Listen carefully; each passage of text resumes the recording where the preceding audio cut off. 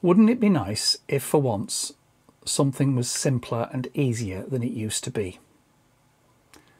When it comes to moving your Kontakt libraries, and your machine libraries for that matter, it is.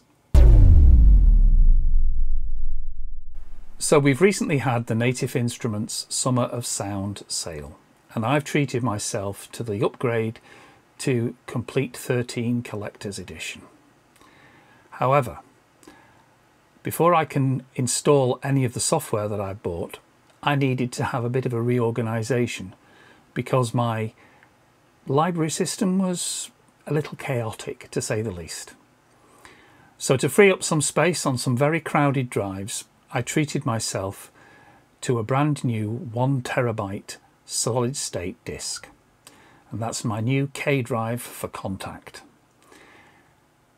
Imagine my surprise when I realised that the gargantuan task of moving all of my existing Kontakt libraries onto this was going to be a lot easier than I thought. Let's have a look at how things are. So this is my setup in my computer. I've got, as far as Kontakt goes, I had a VST Libraries solid state drive and an internal solid state drive, which is where my original set of Kontakt libraries were.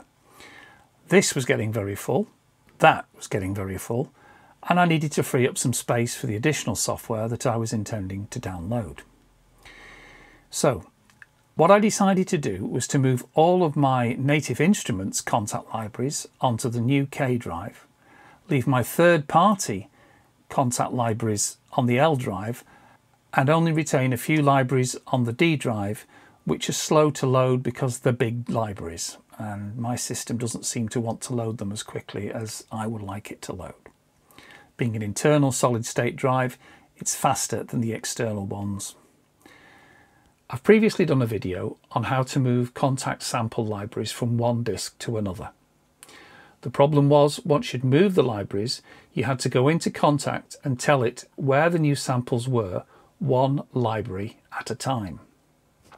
You can imagine my surprise when I realised that Native Access, which has been introduced by Native Instruments since I did that video, makes the whole process a sight easier. So this is how it works. So I've got my K drive, which is where I'm moving stuff to, and I'm going to move these 4 libraries off my D drive in the Kontakt folder onto here. So the first thing I do is move them into a holding folder. The reason for this is if something goes wrong during the transfer, I haven't lost the original files. And also means that when Kontakt comes to look for them, because they won't be in this root folder anymore, they'll be in this separate folder, it won't find them. So I'll just grab them, drag them across to the Kontakt libraries, and we'll wait and see how long that takes.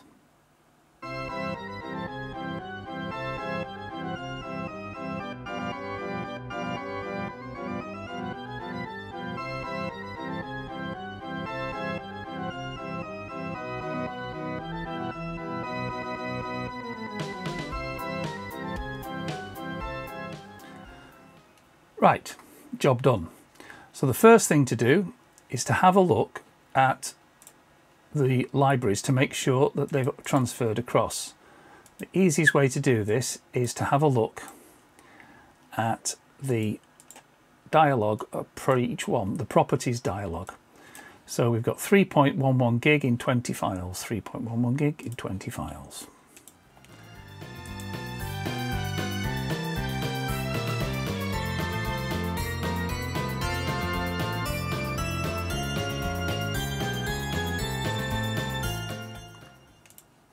Okay, so we've successfully transferred from one to the other. The next thing to do is to point Kontakt at the new location of the libraries. And to do that, we need to open Native Access.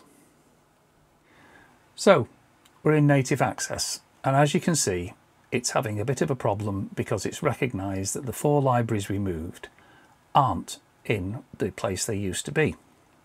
Now you can do them individually. So you can go in, select repair, relocate, and then it will tell you it's not there anymore, and you can browse to the new folder.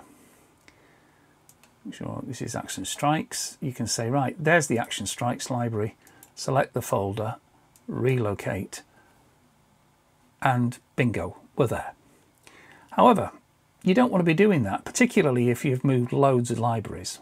I had this issue when I came to move all my machine libraries. I moved them as a job lot, and there's quite a few of them. So you can relocate all the libraries. Now, why is it choosing K?